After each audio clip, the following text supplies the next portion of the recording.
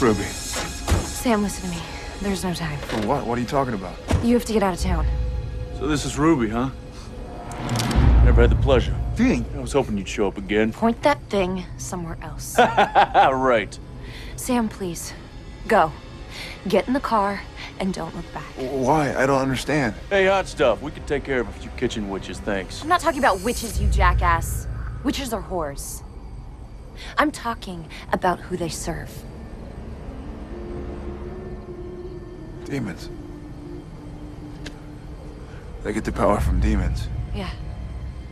And there's one here now. Oh, what, you mean besides you? Sam, it knows you're in town. And it's gonna come after you, and it's way more than you can handle. Oh, come on. What is this, huh? Please tell me you're not listening to this crap. Put a leash on your brother, Sam, if you want to keep him. Dean, look, just chill out. No, no.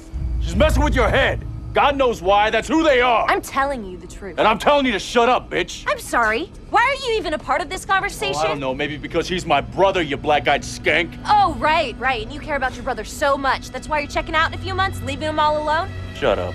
At least let me try and save him since you won't be here to do it anymore. I said shut up! No!